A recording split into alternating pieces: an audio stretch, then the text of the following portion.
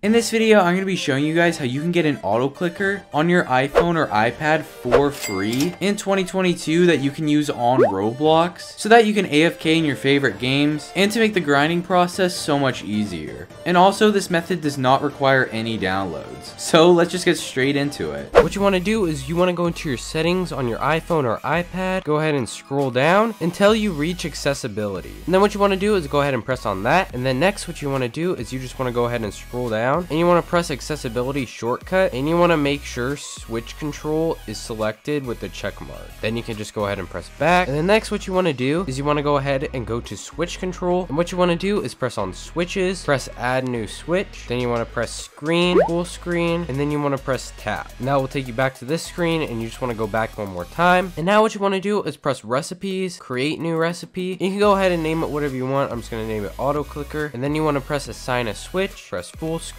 and you want to press custom gesture. And for this, you just want to flip your phone like this and just go ahead and click really fast on your screen. I would do it about right here. Then once you do that a few times, go ahead and press save, and then you can go ahead and go back and press launch recipe and make sure auto clicker is selected. Now you can go ahead and go to Roblox or any other app you want to use it for. And now what you want to do is triple tap on your home button, and as you can see, this will pop up. And now you just want to press in that general area that you had your custom gesture for. So just go ahead and press on the screen around here a few times, and then once it does that, as you can see, it'll be auto clicking automatically, and then you can just leave it for whatever you want. And if you want to stop it, just triple click on the home button. So that was how to get an auto clicker for free on your iOS device to use on Roblox. And if you enjoyed this video, YouTube thinks you really like this video as well, so go ahead and watch it and see if they're right.